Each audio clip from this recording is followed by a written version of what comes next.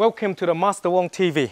On this lesson, onto the chi sao lesson again, I'll go forward you onto the pak ta and then he block and then pak ta again. The idea is get used to the hand so how you can flow around later on. At the moment you do very static, later on you got moving around. So give you a very basic idea so you can understand. Yeah. If you're ready, got some fan there. Anybody bring your let's play together. Everybody you taro. Now when you're working with this line here, go back to the chi sao position I explained already, yeah? Hand at that, inside one. It's got few positions. This is one of them, so they get used to the line to understand. Hand at that, in line, rowing over. Put some strength into it. A lot of people, when they do chi sao, they like to be very loose, like this, okay?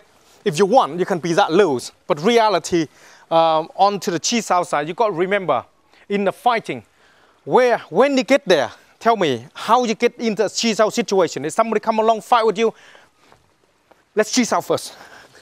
And then it's not going to happen, yeah? Chi sao, a lot of time when you hit coming in, like that for instance, this is where grabbing time now. This is where chi sao. Now, on this line now we in, it's called one hand in, one hand out like that, yeah? So I got both your hand, okay? So it's strength, it's struggling here, okay? It's not going to be loose like that. If I loose like that, he's going to bust me up.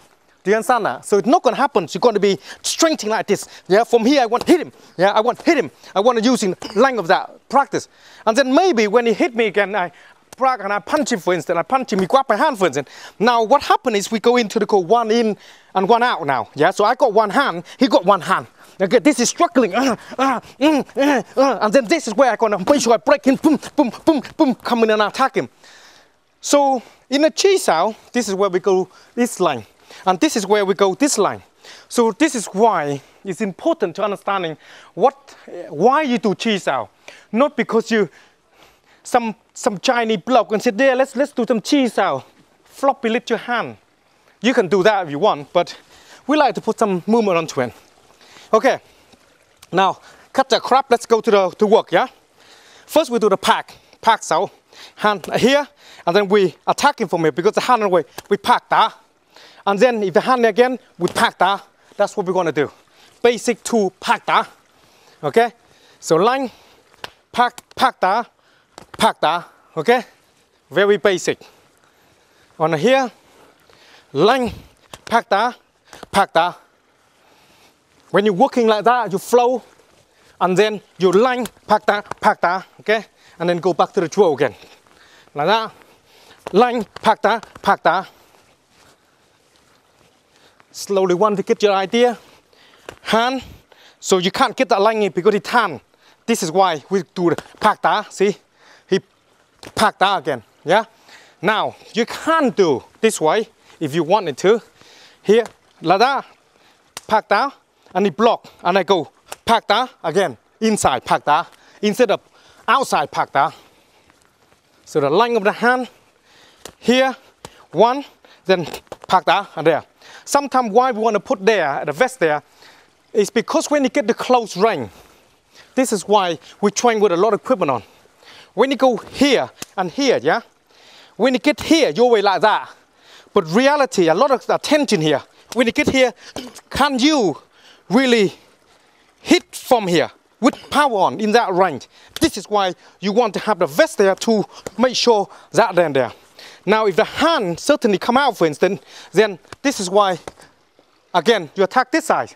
So if I go in and I pak da, I inside here and hit him and he block again, I'm here again. So I got both my hand inside here. In a close range like this, it's important to know the hand you hitting attack and you hitting with attack like that, okay? It's important. Without this throw here to understand the line, you don't get enough power. So your hand can cover here, can cover in the close range. So your hand already attack. That's why it's good to have the vest on. Let's go back to the first bit so you can understand. So hand, here, pak da, okay? Simple. One more. Hand, pak da. Now you can go in to this one if you want to. So it's principle the same, yeah? Again, pak da. Okay, one more. Line the hand, bang. Line, okay, thank you. That's the idea. Very basic and simple to understand. When you do them got to put some attention to it. Not too loose, because it's too loose, you don't feel anything. If it's too tense, it's got a problem. So because you're like a robot, you have to be tense and relaxed at any time to make sure the movement is work. Spend this bit of time practice. Got a problem, go to the Master Wong TVs and we're there to help you. Bye-bye.